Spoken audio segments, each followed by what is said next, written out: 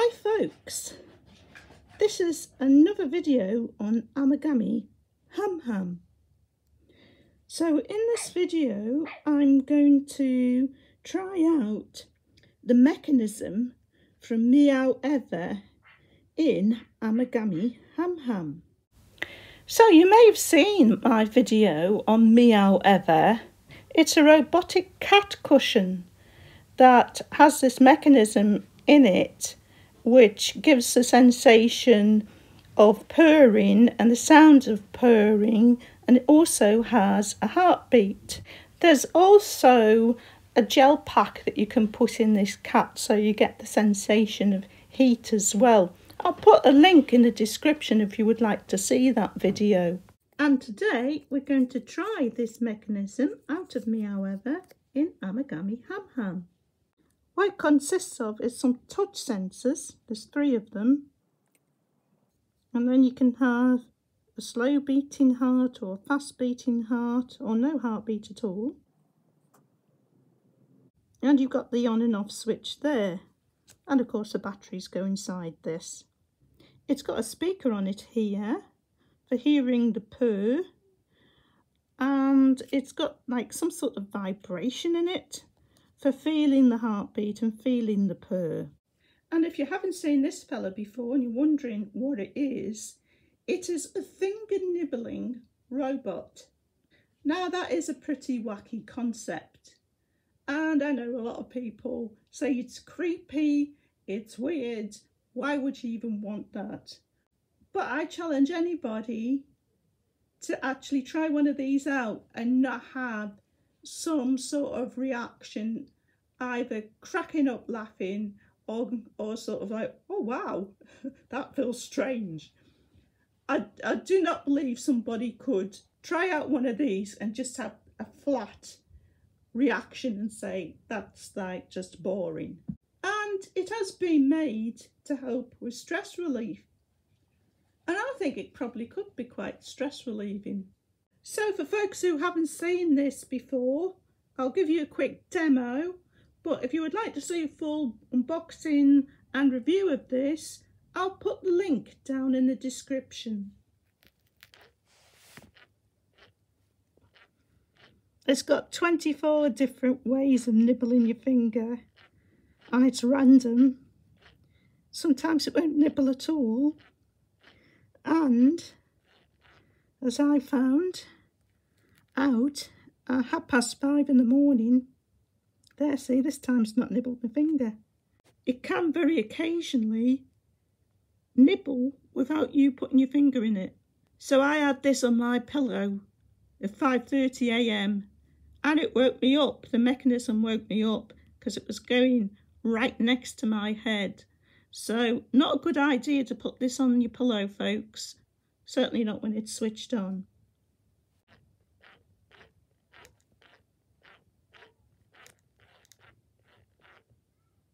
And as one of my viewers said, it's a pity it doesn't do anything else. It's a pity it doesn't make any sounds.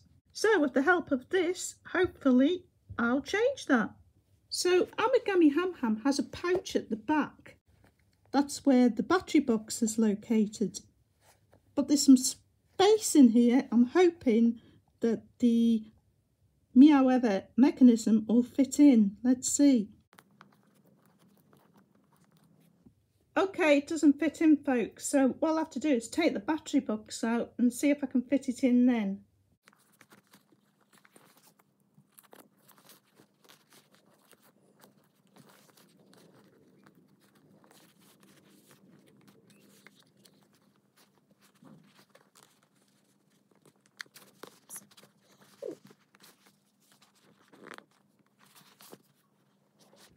Okay, so it's still a squeeze if I actually push the mechanism that's in the head up to fit that in. It really distorts it. So I'm going to just try it like that because I can still try it out by stroking it. And if I liked it, I would alter the pouch at the bottom to have more room. But we'll just try it like that first. So I'll switch it on. and should still be able to operate the touch sensors. Yeah, I can feel the heartbeat. The way this works, you've got to stroke it quite a while before it starts to purr. So let's see if we can get purring first, and then I'll try a combination of purring and nibbling. Yeah, it's just started purring.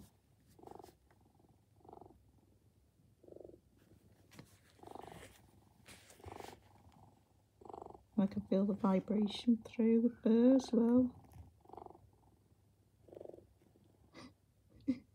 It's decided not to nibble at the moment. I can just feel the heartbeat at the moment.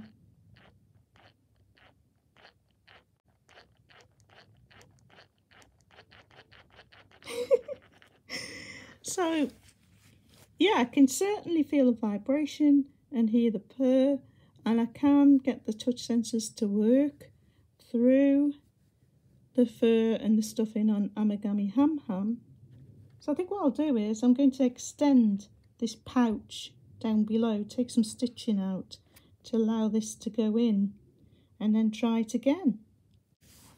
So I've taken the stitching out of the pouch here, and what I've decided is to try actually putting this into the body and seeing if I could get the touch sensors on the belly of the cat.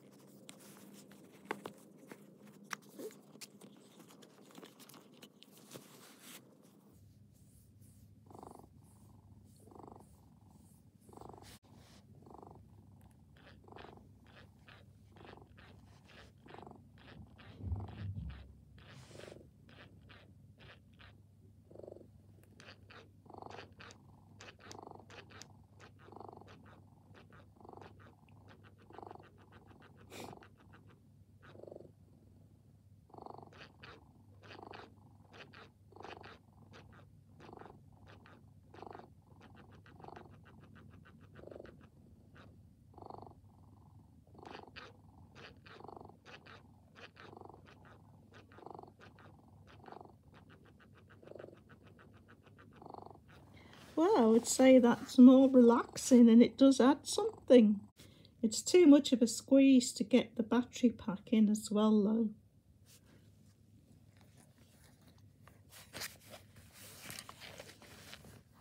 If I wanted to make this a permanent feature, what I'd have to do is I'd have to get Paul to put some smaller battery in this, like lithium ion, that I could recharge. But yeah, it does add something. I can feel the heartbeat now. So I think I'll get Paul to try this out and see what he thinks of it.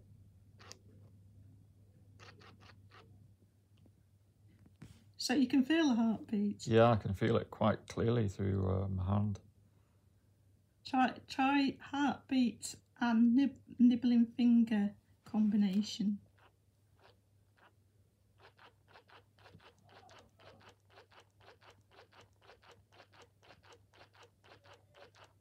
Yeah, it feels more alive, doesn't it? The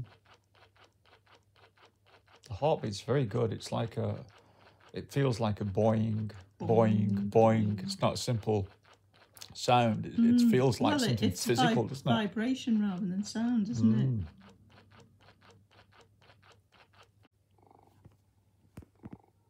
What do you think of the purr in the Amagami Ham Ham? It's nice. Yeah. Really goes. Well, it is a cat, isn't it? Yeah. Stop purring now. I can feel the heartbeat again now.